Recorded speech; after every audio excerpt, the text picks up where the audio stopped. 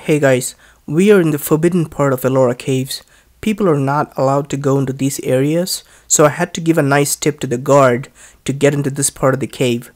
You might remember that we found a hidden chamber in cave 33. This is cave 32, and inside one of the rooms we can find a lot of paintings done over 1200 years ago. These paintings are hidden in the remote areas of the cave. It's common to see carvings that have colors on them, but these are wall paintings without any carvings.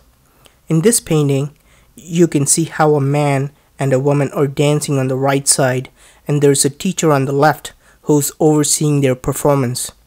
It's also interesting to see that they barely have any clothes on, but do have jewels on them. And the man who's dancing must have been a king because he's wearing a crown. This gives us great insight into how the king would have spent his pastime 1200 years ago. I'm sorry about the lighting and the shaky camera, guys. It's pitch black in here and I'm using a flashlight to show you these paintings. In this painting, you can see a lot of men sitting and praying, and the king in the center has his hands over his head with palms pressed together. If you notice carefully, each person is painted with a different color. The king is painted red, and you can see the advisor sitting behind him is wearing a blue turban. On the opposite wall, you can see a bunch of women in the praying position as well. The woman in the center is playing a stringed instrument. I'm not sure if she's the queen. It's interesting to see that they all have flowers on their heads, which is still a common practice among Indian women. Who are all these men and women praying to? In the center wall, you can see the painting of Mahavira. He has two other deities on either side. It looks like they are putting flowers on him. At the bottom, you can see how the painting is completely disintegrated.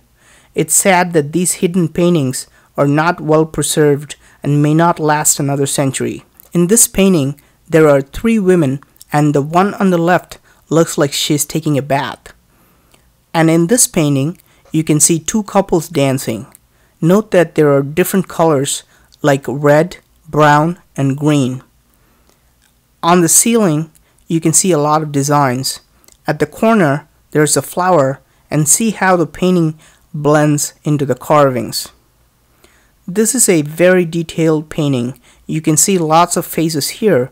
It must be a very interesting scene from the past. Unfortunately, the painting is worn out and there is no way we can find out what it means. This is a cool painting where there is a man riding a horse and there is a woman on top of him, and there is a boy sitting on the woman's shoulders. They are chasing a man who's riding a bull. It could be some kind of an ancient game. I hope you like these millennium-old paintings which are hidden from the public view. If you did like the video, please give it a thumbs up and leave a comment.